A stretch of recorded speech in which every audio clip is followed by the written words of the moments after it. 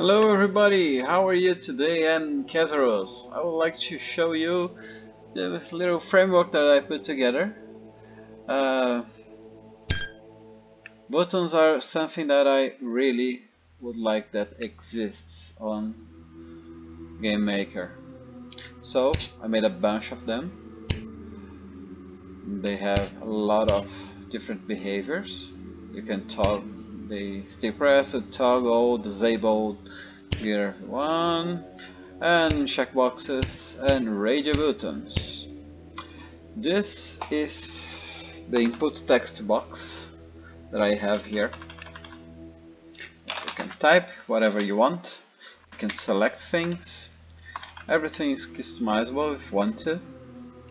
You can Control X, Control V, and Control C,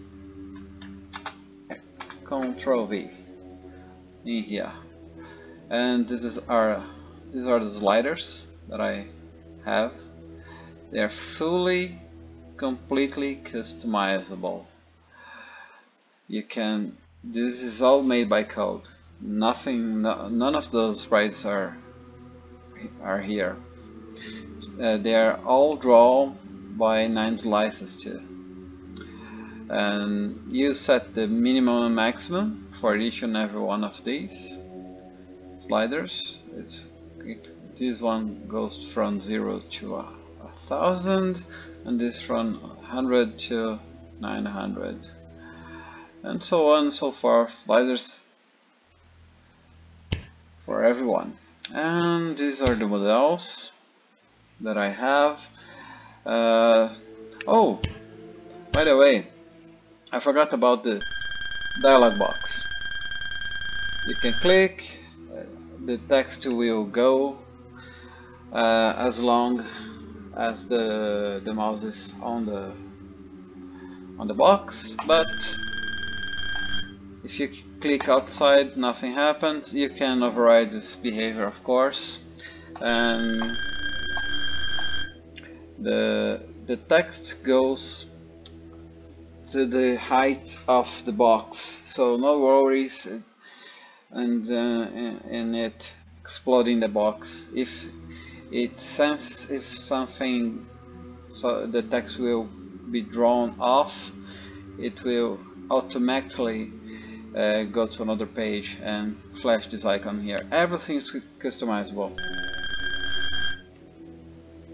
and that's it. That's that dialog box. And the models here, this is a 9 slice thing that I made.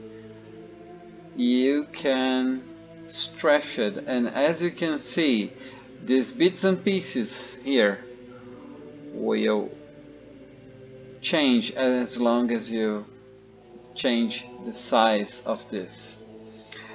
They are just standard 9 slice things, and you just add more and it sort them out and print to make these beautiful compositions. They're easy to make, not that difficult. And this is a text box that you can roll with your mouse wheel. The slider too. This, of course, fully customizable too. This content panel with objects inside. In this case, these are buttons. They have to be the same size. You can sort of place things that don't have the same size, but it will not be that pretty. But it can hold buttons of the same size with no problem at all. And here we have the pause thing. You can pause, everything behind pauses too. Then you have the modal. If I click outside, nothing happens, and only happens when I click here, and it have a callback function. These are customizable. You don't need to worry with anything about, oh, my box will explode if I put too many options. Don't worry, it will figure it out and grow accordingly. Okay, everything here have a callback. They just got I'm seeing an alert on Game Maker here. I don't think you can see that.